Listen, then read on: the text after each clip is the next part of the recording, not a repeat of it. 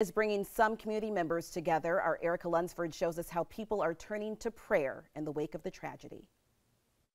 You are king. Sunday at Fountain Park in Rock Hill, people gathered together in prayer for the country. I guess the events of last night, just weighing on our hearts, a lot of fear, a lot of division, and so we just wanted to come today and to pray for the peace of the Lord, for unity. Andy Tonkin and his wife Lisa shared that for almost a year they have been coming out every Sunday evening for prayer as part of a group called 24/7 Prayer York County.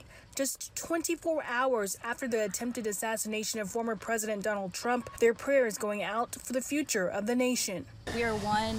We want unity and no division, and we want to be able to come together and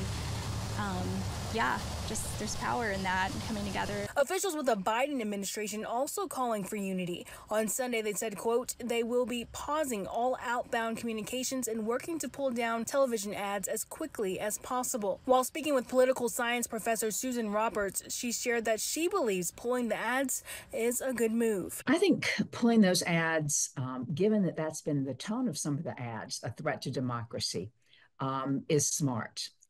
I was trying to think in anticipation of talking with you, how would I frame this event were I a Democratic strategist working particularly on the Biden campaign? And quite frankly, I can't see a way to do it except turning the discussion more to policy, which is going to be difficult. Moving forward, the Tonkin family hopes the United States will be just that, united. Erica Lunsford, WBTV on your